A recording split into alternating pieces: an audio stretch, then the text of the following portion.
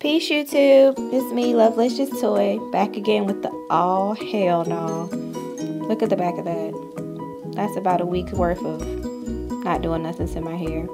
Here I am with the freshly washed hair. I use Paul Mitchell the conditioner and Paul Mitchell 1 shampoo. But yep, it's clean. And there I put it in 4 sections.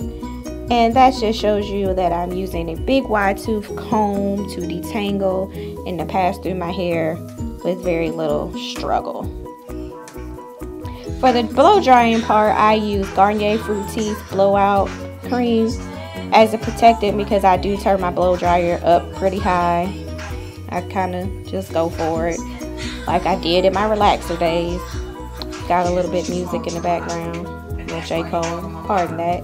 But there you go, there's my hair in a smaller section, getting those ends, and I'm attacking it with my, I think that's a HAI round brush as well, and it's a metal round brush, and I tend to use that because it really gets those ends smooth, and that's what I'm looking for, to get my ends really smooth.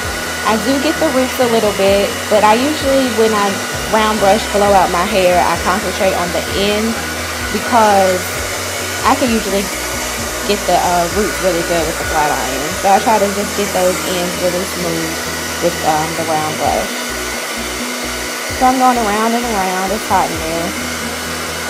Imagine I've been doing that for like an hour all over my hair. I'm kind of over it at this point. Hence the eyebrows. But yeah, I'm getting it done. Blow dry, blow dry. Alright. Almost done with that piece. Okay. And now you can see, brush it down, that it's smooth. The ends are nice and smooth. That's what I'm trying to show you there, that they're smooth. Without even flat ironing it yet, it's nice and smooth. So here's a look at the back of my hair after it's all blown out, the whole thing, what it looks like blown out before the flat iron hits it. Like I said, here's the back. See, the roots are still like fluffy. I haven't put any product on my hair yet. I'm giving you more duck lips. Sorry about that, I've done that excessively in this video. I'll have to watch that.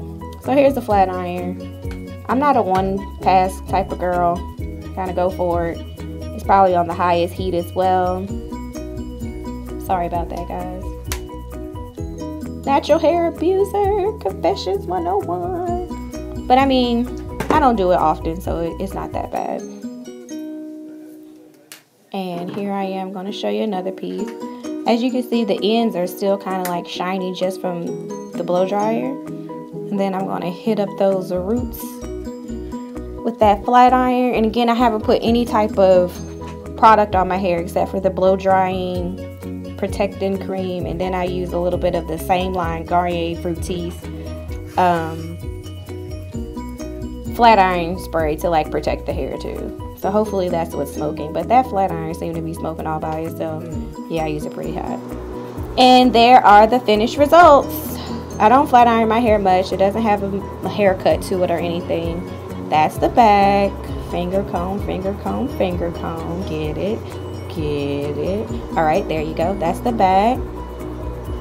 Thank you so much, YouTube, for watching. I really appreciate it. Tell me what you think. Hair abuser.